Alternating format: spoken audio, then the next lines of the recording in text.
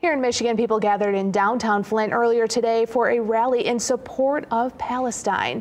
The day of action, Flint Rally for Palestine, started at the Riverfront Plaza at 5 and saw a large number of people coming together to show their support for Palestine.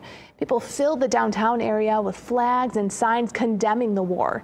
Mid-MichiganNow caught up with a few of the protesters. Protesting for the basic human rights of Palestinians like everyone else, who until we stand up, we speak out. It's our taxpayers' money. Flint doesn't have clean water, but Israel's getting $3.4 billion of our taxpayer dollars every year. It's atrocious.